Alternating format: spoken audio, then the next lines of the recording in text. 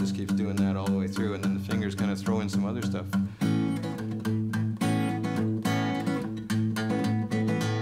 you can do that, you can, in different ways. You can get it all busy if you want to.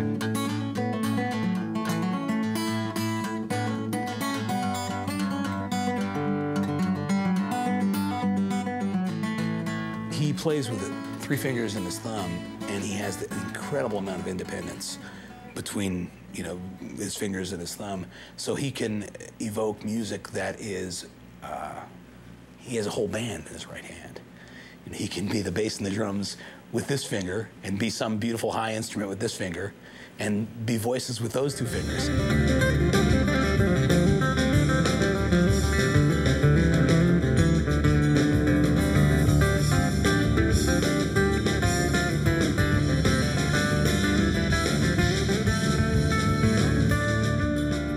Bruce is a musician's musician. His friend and colleague, singer-songwriter Jackson Browne.